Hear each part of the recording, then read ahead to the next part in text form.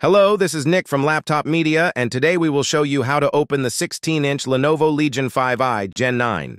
To open this gaming laptop, you have to undo 10 Phillips head screws. After that, you can pry the panel with a thin plastic tool starting from one of the bottom two corners. Pop the front, and then you can work your way around the sides and the back.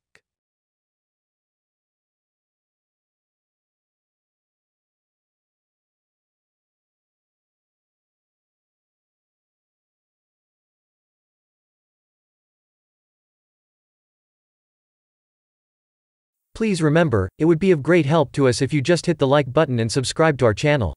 That would motivate us to make even more and better videos for you. There are two thermal pads on the inside of the bottom plate for cooling the SSDs. The battery is an 80 watt-hour model. If you want to take it out, pull out the connector from the main board and undo the 6 Phillips head screws that fix the unit to the chassis. The capacity lasts for 8 hours and 20 minutes of web browsing or 6 hours and 40 minutes of video playback. To achieve that, you have to select the Dynamic Graphics mode in the BIOS and the Optimus Display mode in the NVIDIA control panel in order to use the iGPU. Then, select the Balance preset, turn on the Adaptive Refresh Rate function, and select the iGPU-only mode in the Lenovo Vantage app. Last but not least, apply the Balanced preset in the Windows Power and Battery menu.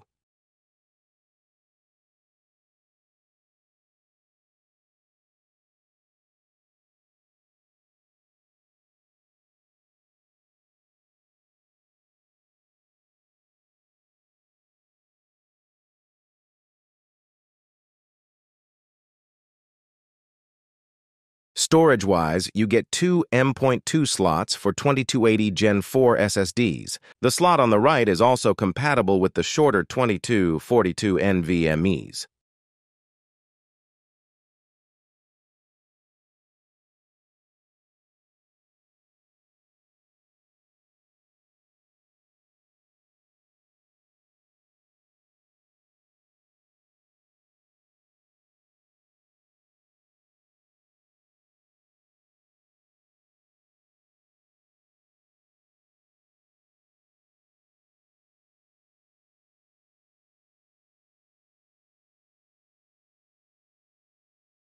The RAM section is protected by a metal plate that has two cooling pads on the inside for cooling the memory modules. The two SODIMMs fit up to 32 gigabytes of DDR5, 4800 MHz or 5600 MHz RAM in dual-channel mode.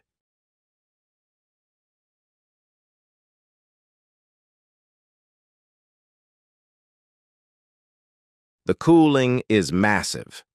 It comprises two fans and three heat pipes shared between the CPU and the GPU.